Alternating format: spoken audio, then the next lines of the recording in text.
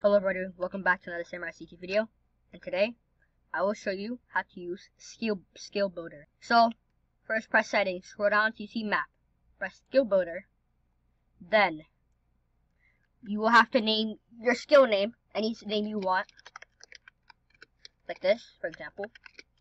Then, add the cooldown, any cooldown you want. Press build after that. Then, there will be this menu right here.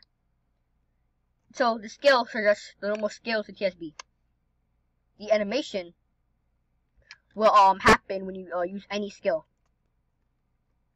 And then adjust the attack speed and animation speed that you want to be perfect, and press build to confirm you're done.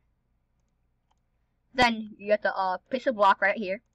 Then scroll down to moveset modifier. Then press your move right here. After you press it, touch the block and you'll get the move. And for example, if you did it all correct, this should happen.